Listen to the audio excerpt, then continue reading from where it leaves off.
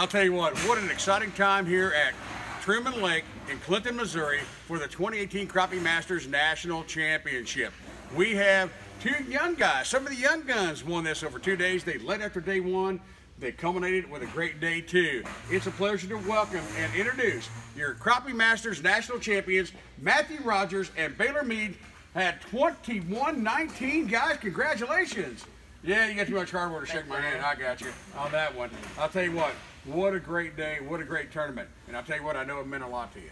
Oh, it meant a ton, man. It's a Crappie Masters win's always been my dream, and to get it this early in life, man, it's awesome. What do you think? Unbelievable. Still spinning. Just don't know what to say. Just got to keep after it and keep fishing some tournaments. We were talking earlier that, you know, there's some of the biggest names in the crappie fishing industry that have never won a Crappie Masters National Championship. You all done it at 21 years old. Yeah, it's something special. I mean, I'm going to hold it close to my heart and forever. I'll always remember it. Well, I'll tell you what, one thing we've got a couple of checks for you. One of these I'm going to give you real quick.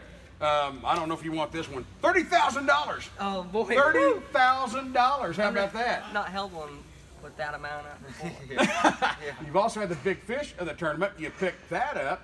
That bonus too with a 211. Also, the Missouri Corn Growers Association and American Ethanol do a $2,000 bonus if you're using E10 fuel. Were you guys using that? Yes, sir.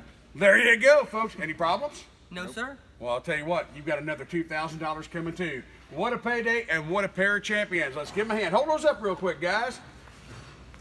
Your champions, Matthew Rogers and Baylor Mead.